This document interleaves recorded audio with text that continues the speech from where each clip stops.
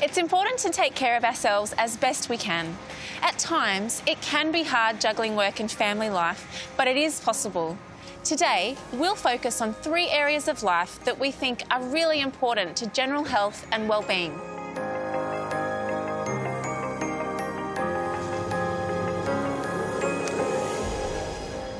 We all love food and we need it to survive. So how do we get the most out of it?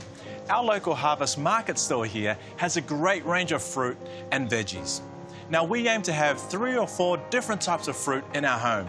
We snack on them, cook with them, and sometimes even bribe our daughter with them too.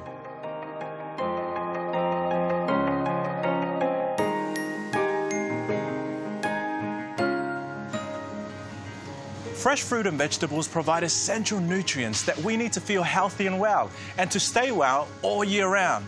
Now, buying fresh produce in New Zealand is different from season to season. Now, try to remember this when you're planning for your shopping list or meals for the week, as this can tend to raise the price of your groceries when you want things that are hard to come by or not in season.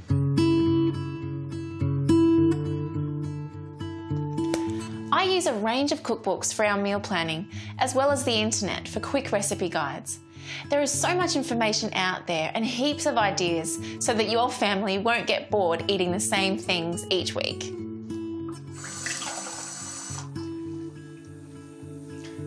Ever heard of the golden rule, drink 8 glasses of water a day?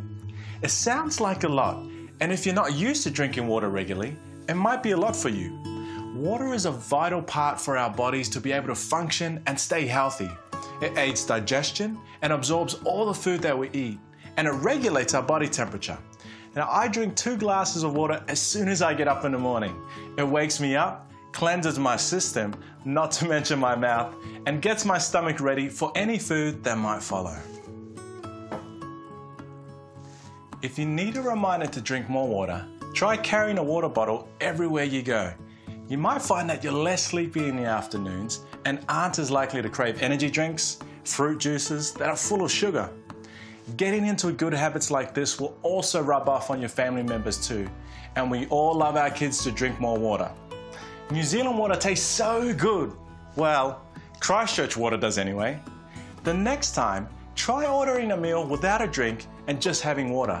That way, you'll save money and be drinking something that is great for your body.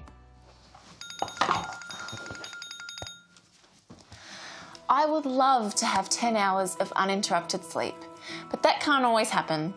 We all need differing amounts of sleep in order to make use of and enjoy the hours that we are awake.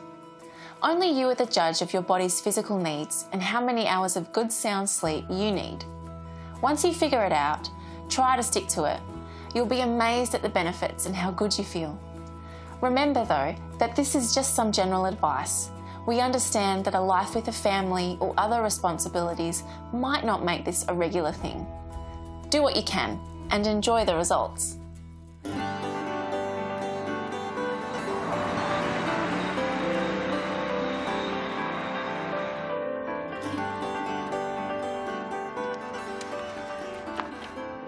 Being active is a great way to clear your mind and look after your body.